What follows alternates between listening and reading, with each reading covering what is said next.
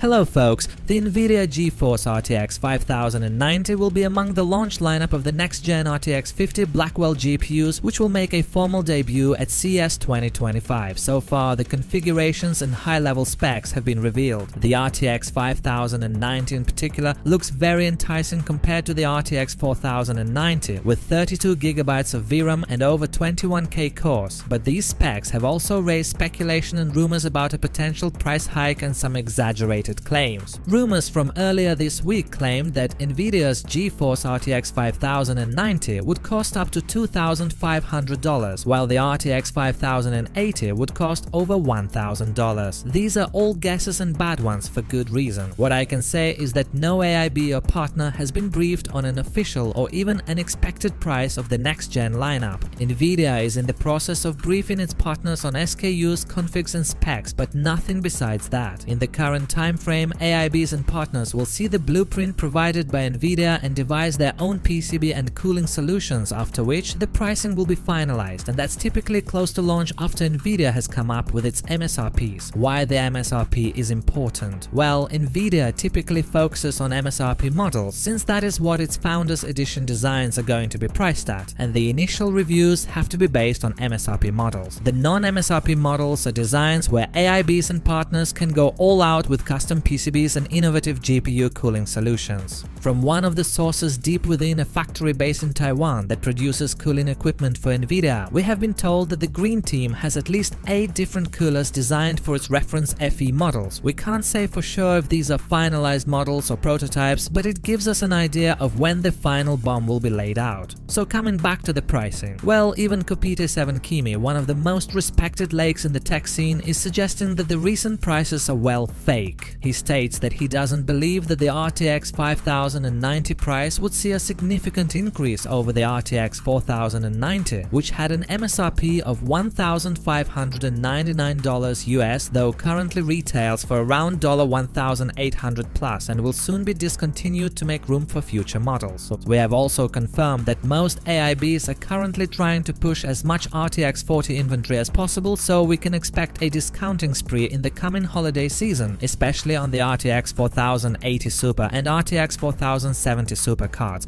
I wouldn't divulge into pricing rumors, but the last major price increase on an ultra enthusiast card such as the 90 inches series was the RTX 3090, which was priced at $1,500, and the follow-up Ti variant was priced at $1,999. The RTX 4090 ended up 60 to 80% faster than the RTX 3090 Ti, but still the pricing over the previous 90 class GPU saw a $100 bump. We might see a similar bump, or we might just get the RTX 5090 at the same $1,599 price point. Who knows, but rest assured, it's wise for gamers or those looking forward to the RTX 5090 graphics card to not put too much trust in the current pricing rumors and just wait for official confirmation. Anyway guys, we will keep you updated. Thanks for watching, see you in the next one.